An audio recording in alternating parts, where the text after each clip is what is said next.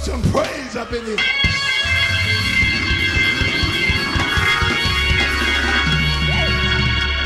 Hallelujah. Thank you, Jesus. Thank you, Lord. Hallelujah. Sometimes circumstances come just to show what you got. Whether you got something. Touch your neighbor and ask him, is it still there? Is the anointing still there? Hallelujah. I'm telling you, the anointing works with the word. If you don't give the anointing no word, it doesn't have anything to work with. You don't have nothing to fight with. You have no weapon. You're not armed. But he sent his word and he healed us. It is through the anointing. The anointing destroys the yoke.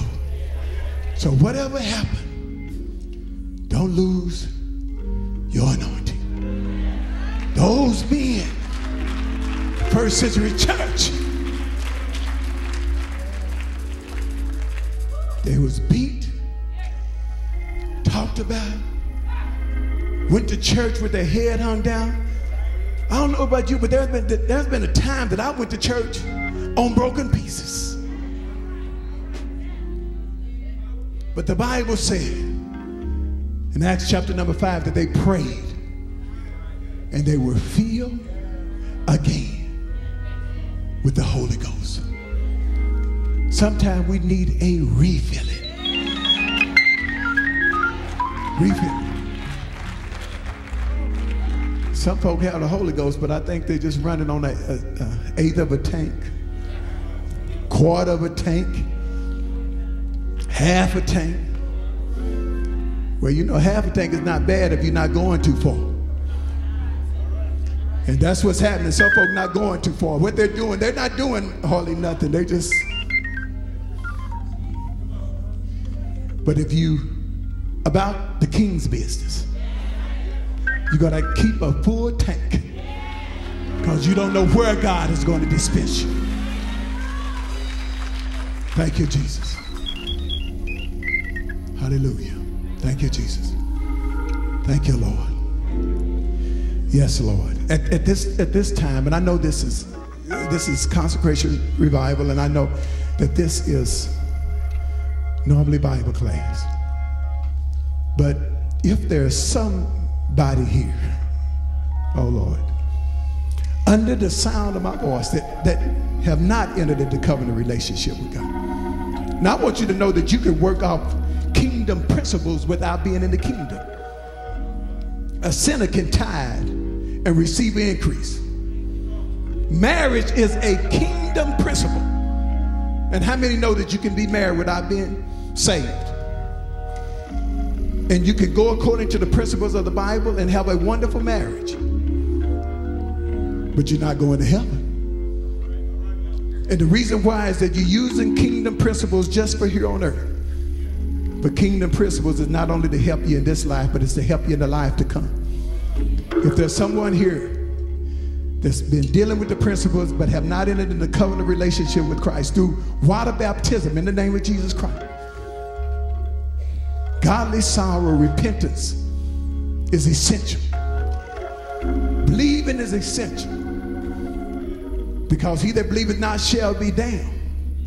But in order to be saved, one must believe and be baptized of the water and of the Spirit. Thank you, Jesus. So if there's one here tonight, is there one here tonight? The Spirit said come, the Lord said come. The Bible says the day you hear my voice, harden not your heart as they did in the days of provocation. Thank you, Jesus. If not, we're going to ask if you would be so kind just to touch somebody, join hands with somebody. Thank you, Jesus. And the person whose hand you join and just say, I'm going to pray for you and I want you to pray for me. Thank you, Jesus. Two is better than one. And a threefold cord is not easily broken. We're family here tonight. We're family. We're brothers and sisters in the kingdom of God. Oh, hallelujah. Let us call on the name of Jesus. Lord, I ask that you bless whose hand I'm holding, Lord Jesus. I want them to prosper. I want them to be of good health. I want them to be saved, Lord Jesus. I want them to have everything that you have for them, Lord Jesus. I want to bless them, and I want them to be blessed, Lord Jesus. Just like you did Abraham, you blessed Abraham, and you said you're gonna make him a blessing. So Lord, in order to make me a blessing, I must bless somebody else. Such as I have, I give unto you. Be strong in the Lord and in the power of his might. Let's go out and tear Satan's kingdom down. Let's go out and build the kingdom of the Lord up. Let folks see that we have been with Jesus. Hallelujah, where they can see our good works and glorify our Father which is in heaven. These things we ask in Jesus' name. We pray and we thank you for it. Hallelujah. Thank you, Jesus. We break every bashful spirit, every stingy spirit, every slothful spirit. Hallelujah. And in 06, it is fixed. Amen. God bless.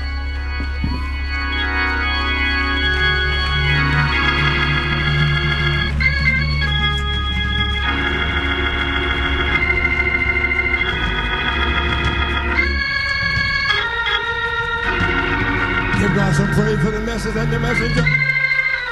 Give God some praise for the message and the messenger. Give God some praise for the message and the messenger. For the words. The oil is on you. How many of you recognize that the oil is on you? For repentance, for returning back to the Lord.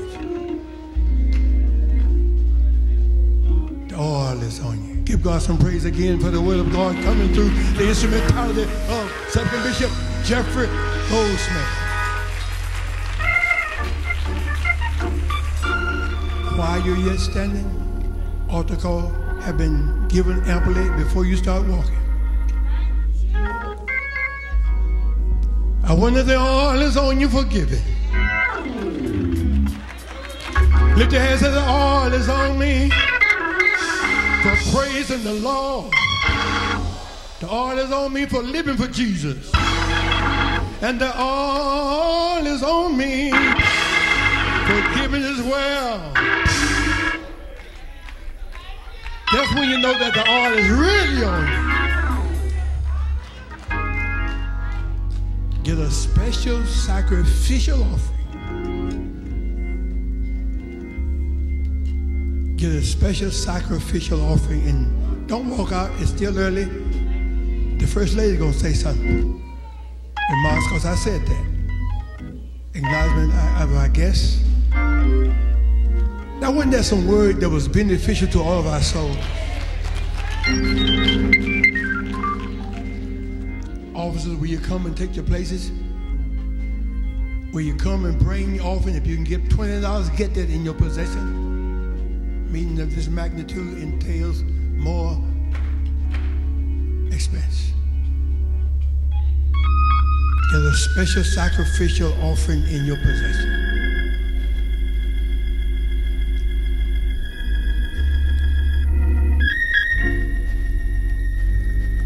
I'll ask you to give 20 if you can. I'll give 50.